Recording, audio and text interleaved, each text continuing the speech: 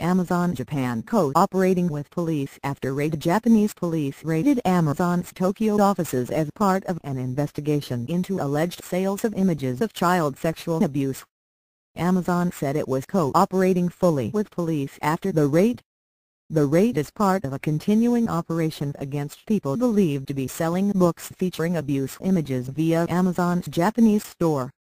The operation began in September 2013 with the arrest of 2 men selling illegal photo books via the site. The raid on January 23 was the second mounted against Amazon in Japan. A separate distribution center in Kanagawa was raided in November last year as part of the same operation.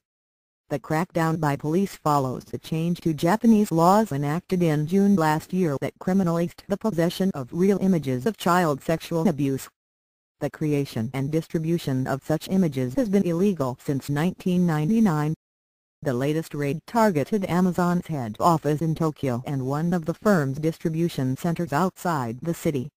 It was mounted after police discovered more people attempting to sell books of illegal images via Amazon, local newspapers reported. "We take this investigation seriously and we are cooperating fully with the authorities," Amazon said in a statement. "We don't permit illegal items on our site, and we have systems and processes designed to prevent and remove illegal items from being listed," it added.